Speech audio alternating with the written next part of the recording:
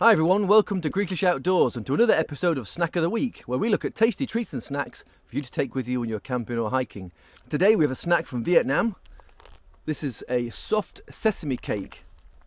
So, Hoang Vien Dak San Ko Du Hu. Anyway, it's a soft sesame cake from Vietnam with the ingredients of peanuts, white sesame, sugar, malt sugar, water and rice flour.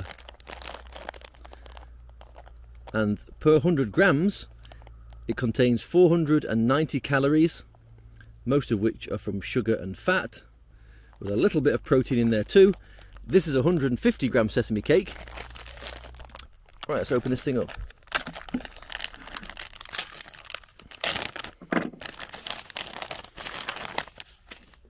It's very flexible and malleable, unlike the Greek sesame biscuits or sesame bars, which are filling breakers. This one feels much softer.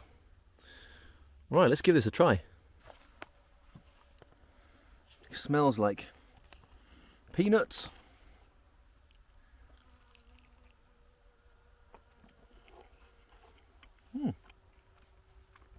The texture is very different to what I thought it was going to be. A very strong sesame hit first. You can taste a little bit of the peanuts as well. The texture is a cross between the little cola bottles you get and the mochi, which you can have in Japan. The most powerful taste of it all is the sesame, but because it is so soft, it doesn't break your teeth like the ones I'm used to here in Greece. Yeah, it's nice. Very different. Because of all the sesame in it, it actually doesn't taste overpoweringly sweet. I expected it to be super sweet with all that sugar and malt sugar and malty, surprisingly, but it's really not. The sugar is basically just holding it all together. Of course, you could even roll it up and eat it like a tortilla if you wanted to.